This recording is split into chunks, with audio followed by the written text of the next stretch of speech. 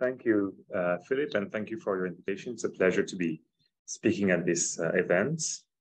So a while back, Philip got in touch with me after I published this article, a general audience piece in Nautilus magazine that was about mimicry in artificial intelligence. So I'm a researcher at Columbia University here in New York, and I work at the crossroads between computer science, cognitive science, and philosophy on various questions related to AI and how to gain a better understanding of current algorithms that we call artificial intelligence, even though we might want to debate whether they deserve this title or not. But this is an endless question in the history of AI. And I wrote this article to speak a little bit further to general audience about the recent trend in AI research and what it means, how we can interpret the capacities of current AI algorithms, and what is the remaining path to human-like intelligence. And so this is what we'll talk about today. I apologize if some of the technical background of this talk is very familiar to a lot of you. I know there are a lot of very technologically knowledgeable people in the audience. I have tried to, keep the technological background to a minimum, but I will still give some background. Okay, let's see if this works. Okay, by the way, all of the images in this talk, aside from a few images, but almost all of the images are generated with deep neural networks, including this title one that I used in the Nautilus magazine article to illustrate the article. Okay, so for the first 70 years also of the history of AI research until recently, the dominant approach has been, broadly speaking, a divide and conquer approach, by and large, to AI research, where researchers will try to tackle different questions related to different domains, different tasks that could be automated by AI, or different goals within AI research through different methods. The hope being that eventually we might be able to bridge these different approaches together, but it has been a goal that was mostly out of reach for a long time. So you would use different kinds of algorithms, using different architectures, different techniques, and you could build some systems that use these different kinds of algorithms as modules, but there was no unification of various approaches to different problems in AI. And this is changing, and it's quite remarkable how quickly this is changing. Since the early 2010s, basically, deep learning, which uses the artificial neural networks loosely based on the human brain, have been taking over a lot of domains of AI research, including computer vision, natural language processing, reinforcement learning, and other domains. But initially, these were still using very different architectures, different learning functions, different training data sets, and so on. There were various bottlenecks to progress in these different areas and to the unification of these different areas, including the availability of large data sets containing serialized data in various domains, text, vision, action spaces for reinforcement learning, and so on. But these large data sets have been obtained through crawling the internet for the most part in the past 10 years. Language understanding has remained a huge hurdle initially, and this is also a bottleneck that is being overcome now. And finally, we were lacking a deep learning architecture that is scalable and that benefits enormously from scaling up the size of the model, and that can be used with any kind of data as opposed to being specialized for a specific kind of data, like images for computer vision or text for natural language processing. So as I mentioned, we are undergoing, in my opinion, and in the opinion of many people working on AI, a kind of paradigm shift at the moment. And it can be traced back in some respects to the invention of this new architecture called Transformer that dates back from 2017. It's quite surprising that this remains the state of the art in a number of domains. Even the vanilla Transformer architecture, even without modifications, remain extremely powerful today in a field that progresses extremely fast This is quite noteworthy because 5 years in AI research is an eternity. And basically, this the creation of this architecture, I will say more about how it works a little bit later. It enabled a kind of one-size-fits-all approach to AI, where we can just take this architecture and apply it to a bunch of different problems, a bunch of different tasks, and a bunch of different data, kinds of data, not just images or not just text. Importantly, it relies on a kind of learning. So all machine learning algorithms learn from data in a way that is not guided by human-made rules. But traditionally, machine learning algorithms were learning in a supervised fashion. You had to manually label samples in a data set, like manually label images for a classifier, for example. And these new algorithms based on the transformer architecture are self-supervised, so they don't require this hand-labeled approach, which enables researchers to work with huge data sets that are not manually labeled in the same way. So you get it's much easier to train your algorithms on a huge data sets. And the architecture is also very scalable to very large models. Models that nowadays are so large and that's around so much data that they actually cost millions of dollars to train. And these models can be pre-trained on these very large data sets that are obtained by crawling the web. And they can be pre-trained through this self-supervised learning objective in such a way that after pre-training, they can be applied to a bunch of different downstream tasks that they haven't been specifically trained for. So we have this phenomenon called in-context learning, where after being trained on these huge data sets, these algorithms can adapt to different tasks without having explicitly been trained on for these tasks. And they're also applicable, these transformer-based algorithms, applicable to any kind of serialized data. As we'll see, it's not just text anymore, it's not just images anymore. It includes videos, and it even includes action data, like button presses or joint talks for robots. So as long as you can serialize the data as a series of discrete data points, then you can train your algorithm, the transformer algorithm, on this kind of data. And for most of them, they have this universal training or learning objective, which is predicting the next token, the next data point that follows from the preceding sequence of tokens. For text, that would be predicting the word that follows from a sequence of words. For images, that would be predicting the next image patch that flows from a series of patches of images. Or you can do it with individual pixels, but it doesn't work as well. And you can do that with all the kinds of serialized data. And finally, one theme that's emerging in this line of research, in all of AI research really, is that language can be used as a kind of universal interface also between models. You can train several of these models, some on video, some on images, some on text alone, and you can interface them through natural language, using natural language as kind of a universal API to have algorithms talk to each other. So here is an example of a statement of that paradigm shift from Andrei Karpathy, who until recently was the head of AI research at Tesla, recently left Tesla. And I won't read you the whole, it's a whole thread, but this is essentially making the same points, that there is this incredible consolidation in AI at the moment across all of these different domains, where this transformer-based approach has kind of led to a convergence of domains that traditionally were very dissimilar and didn't talk to each other that much. So there's a whole family of these, I call them large pre-trained models, because I think that's the most neutral label for these transformer-based large models that are pre-trained on a lot of data.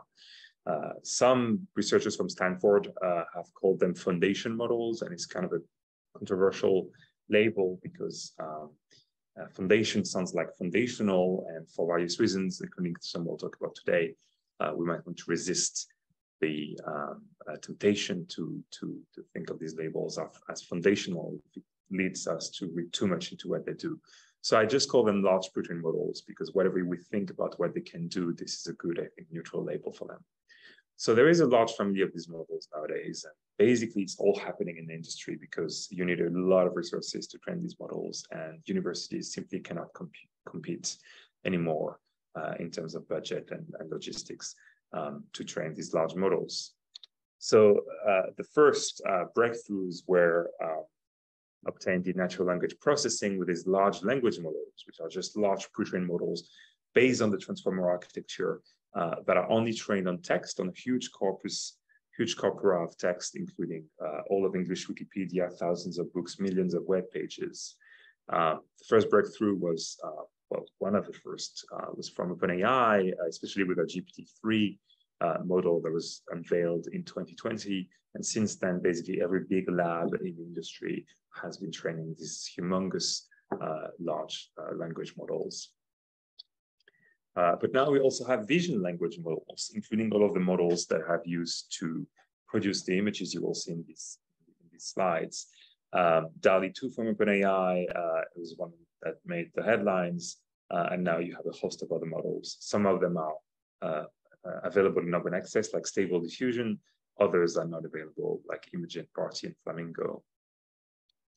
We even have video language models, models that can generate videos. So both vision language models and video language models can be queried with text, which is the language part. So again, language as a universal API is the theme here.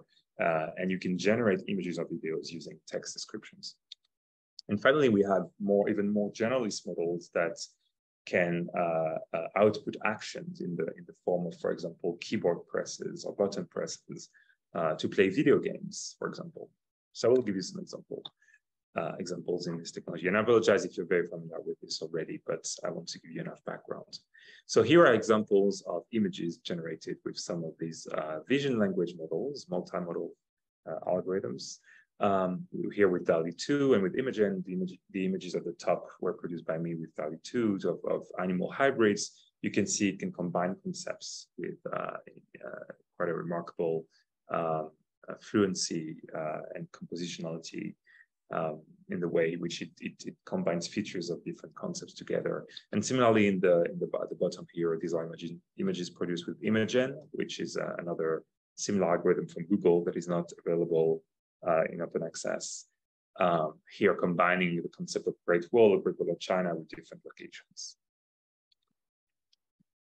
There is very rapid progress in that domain, especially with things like compositional understanding. So here you can see a very complex text prompt at the bottom. A wombat sits in a yellow beach chair while sipping a martini that is on his laptop keyboard. The wombat is wearing a white Panama hat and a floral Hawaiian shirt, out of focus palm trees in the background. So there's a lot going on here. It's quite a complex prompt to understand. In particular, it has a complex syntax and a lot of different objects and features that need to be bound together and composed together appropriately by the model. And you can see that DALL-E 2 on the left here does not do very well. I mean, it gets some of it right, and the images are visually quite realistic, but they lack a lot of the compositional understanding that is required to properly illustrate that prompt. Some objects are missing, and some features are bound to the wrong objects. And on the right here, you have this the same prompt with Party, which is an algorithm from Google, that basically nails it. Basically is able to produce a perfectly adequate illustration of that prompt. So there is very fast progress even within this family of models. What we are seeing now emerging, this is very cutting edge work, is the generation of videos. These are very short videos, but it's rapidly progressing. So videos from text descriptions. And this is the next frontier, and probably in the next year or two, you will get much more compelling, long, and high resolution examples of this. And finally, now we have models like Gato on the left here that can do all of this together, generating images, generating text, generating videos, but also playing video games, because it was also trained on button presses. And even, as you see on the top left, controlling a real robotic arm to move real objects, because it was also trained on John Torques as serialized data. On the top left, you have vision pre-training from OpenAI, which is playing the game Minecraft here. It was also trained on button presses and videos. So it's also a kind of agent. And on the bottom left here, you have Seikan from Google, which basically is a language model that is plugged into a robot with a camera that can actually perform actions in the real world based on natural language instructions. You can give it an instruction like pick up a specific object in a drawer, and it can actually navigate the real world and do that. So it's easy to be impressed when we see these kind of recent developments, but I think it's also important to resist our natural tendency for anthropomorphism and not ascribe too much or too many high-level sophisticated human-like capacities to these models. There has been a lot of hype in media, a lot of misleading headlines. The most recent story was that of this Google engineer, Blake Lemoine, who became convinced that the chatbot, which is essentially a large language model designed at Google internally called Lambda, was sentient. And the vast majority of AI experts think this is completely ludicrous and regrettable. And in fact, Blake Lemoine himself mentioned that it is because of his religious beliefs that he came to that conclusion. But it's hard to resist this tendency for anthropomorphism, and I will come back to that at the end.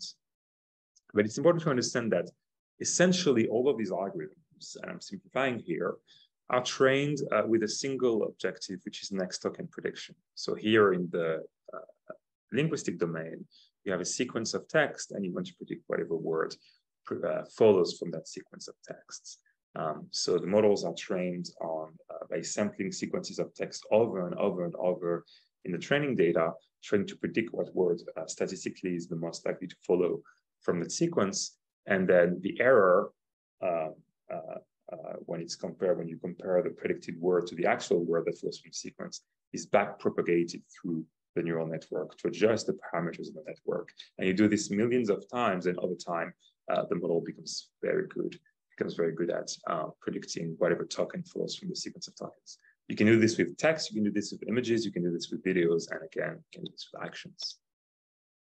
So back when GPT-3 in 2020 was unveiled, I wrote this general audience piece for Nautilus about the notion of bullshit that is using bullshit here as a technical term. So the philosopher Harry Frankfurt wrote this essay on bullshit that is quite interesting.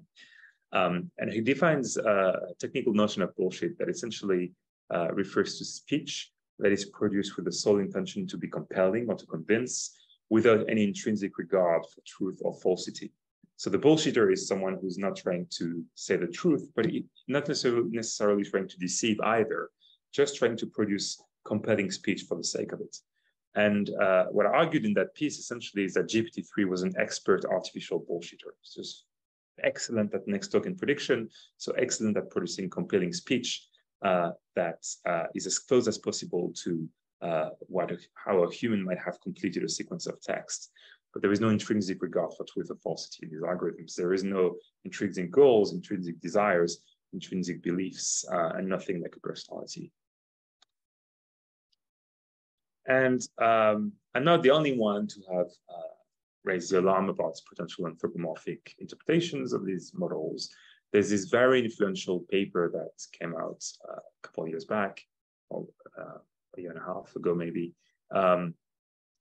from including various people, including two ethicists at Google who were subsequently fired. There was a whole drama around this, Tineke Brew and Margaret Mitchell, who compared these large language models to stochastic parrots and said essentially that we should be careful not to attribute any actual understanding of language to these models that just haphazardly stitching together sequences from the training data.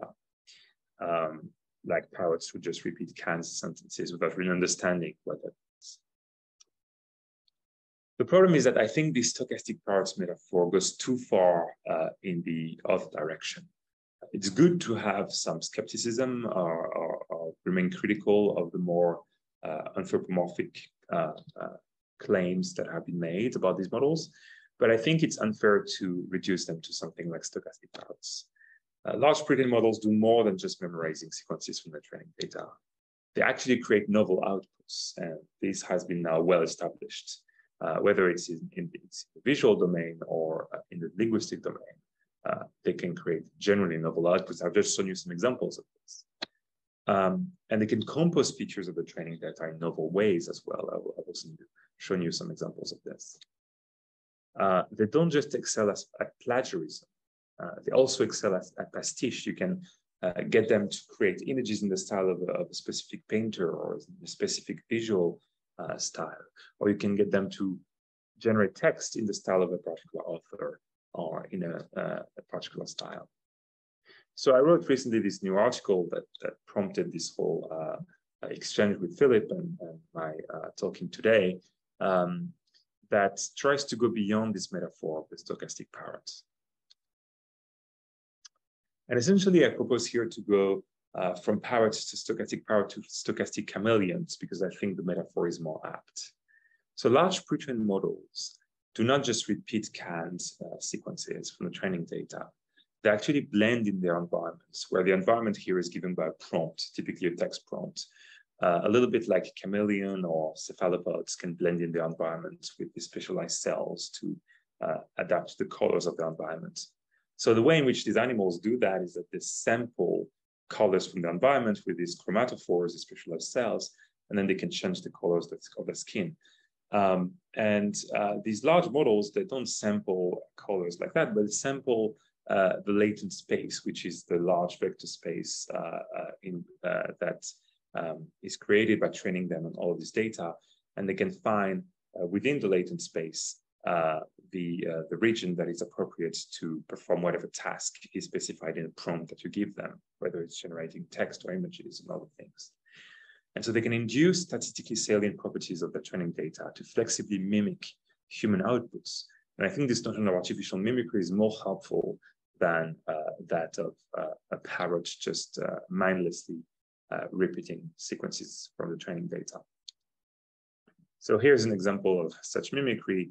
I just chatted before giving this talk with this other chatbot from Meta AI, formerly Facebook, that is available to talk to at blenderbot.ai. And, you know, we had a little conversation. This is just an extract. But you can see that it's quite good at mimicking what a human might say in a conversation about a topic here. I was talking about this very talk. But language models, even the models that are just trained on text, not even on images, can go further. Here is an example of a language model from Google called PaLM, that is the state of the art at the moment, explaining a joke. And not just explaining a joke, but explaining an anti-joke and accurately explaining that it is funny because it's an anti-joke.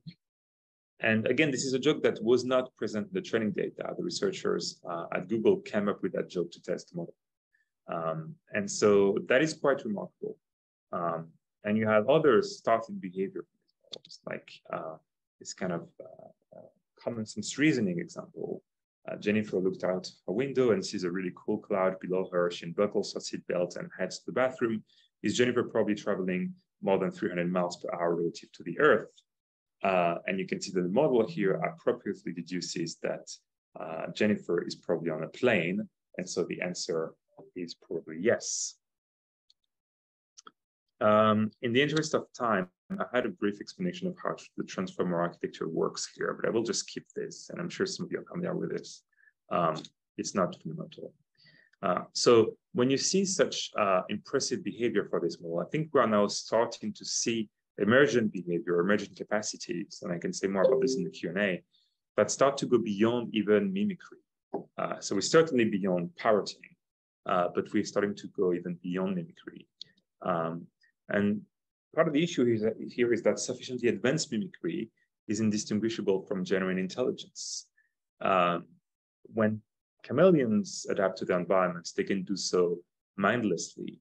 They don't have to analyze purposefully and intentionally the environment to change their colors. This all happens through a mindless mechanism, sampling the colors through the specialized cells and changing the colors of the skin.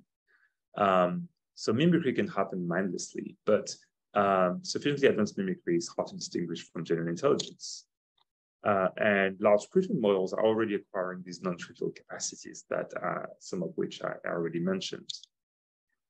So I think to make headway in this debate on whether these models are mere parrots, whether they achieve some more advanced form of mimicry, which I think is beyond dispute at this point, and whether they actually are reaching beyond mimicry now towards genuine human-like intelligence and human-like cognitive capacities, we need to do two things. On the one hand, we need to sharpen our definitions of terms like intelligence, understanding, reasoning, and others, which are very polysemous terms.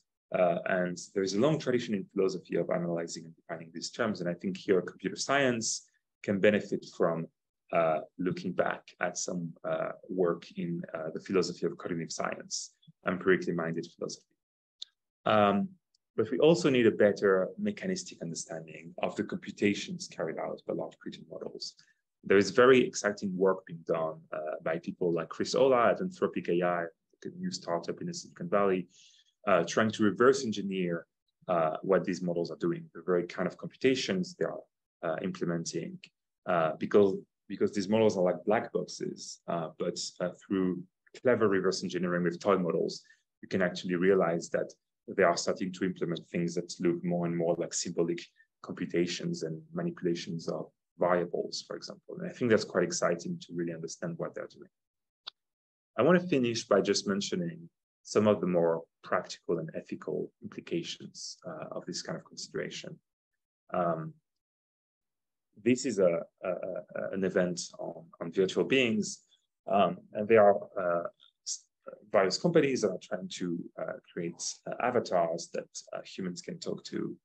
And I think we need to be quite careful in the way this is done and do it in an ethical way, because there are two different issues here, I think. On the one hand, we have a tremendous tendency for anthropomorphism. At the bottom here, you have comments on Reddit from a user of Replica, this startup that gives you an AI companion or claims to provide you with an AI companion, which can be even a romantic partner, according to them, that you can talk to. And you can see that people are very prone to ascribing beliefs, desire, goals, personalities, and human-like mental states to these companions that are based on these transformer-based large language models that don't really have any intrinsic goals, desires, or anything like that. They can have a makeshift personality, but they don't have a genuine personality in the same way as we humans do, that is based on beliefs, desires, a theory of mind, and these human-like traits. And on the other hand, you also have a tendency for dehumanizing behavior when talking to robots that are acknowledged as robots. So it's kind of paradoxical, but on one hand, you have people ascribing human-like traits to these robots. But on the other hand, as you can see in this article on verbally abusing these AI companions, some people feel compelled to behave in ways that they wouldn't necessarily behave with humans. And I worry that eventually this might lead to degradation of online speech or just interactions between humans themselves, because some people might feel kind of authorized to suggest that whoever they're talking to online is actually a robot and dehumanize them for this reason. So I worry about the two different strands of this ethical conundrum, both humanizing some algorithms that are not very human-like in the way they work, and dehumanizing humans based on interactions with these algorithms. So I will stop here, but I'm very happy to discuss all of these topics during the Q&A. Thank you. Thank you so much. That was amazing. Love the concepts. We're a little short on time, but I'd like to ask you a quick question, meaning of life question. In her book, Weapons of Math Destruction, Cathy O'Neil talks about non-human recognizable errors. Is there any discussion among your colleagues of non-human recognizable intelligence? Could there be intelligence out there? We're just not seeing it because we don't know what to look for. Yeah, I mean, that's part of, I think, the tricky problem we're facing now with these large pre-trained models is that we don't really know yet what kind of computations they are implementing. There is this ongoing work of mechanistic interpretability that I've mentioned, trying to reverse engineer the specific kind of computations they're implementing. But so long as we don't have this kind of fully worked out model of how after they're trained, what they're actually able to carry out in terms of computations, we can only rely on their behavior and testing them and what we know about the architecture. And so right now we have people are very polarized. We have the hardline skeptics saying that they're really no smarter than Toaster and they're really not doing anything, that should be really remarkable or impressive. And on the other hand, you have people hyping up these models, either journalists or some people in the industry or some people who just don't know how they work. And in my work, I try to find a healthy, reasonable middle ground to these two extremes. I think they are not quite yet human-like, and there are various ways in which we could perhaps make them more human-like. The presentation in that was interesting in that respect, looking at interactivity, looking at lifelong learning, continual learning, this kind of thing as potential avenues to build more human-like algorithms. So there are ways in which they are not yet human-like. They don't have the kind of mental states that we have. They don't interact and engage with the world in the ways we do. But on the other hand, they are starting to do things that do look like reasoning and do look like inklings of intelligence. And we need to acknowledge this, and we need to investigate this further. So could there be intelligence that is not recognized by humans? I think in some ways, yes, at least inklings of intelligence that is not acknowledged by the hardline skeptics. But we need to do more work to investigate this with careful reverse engineering.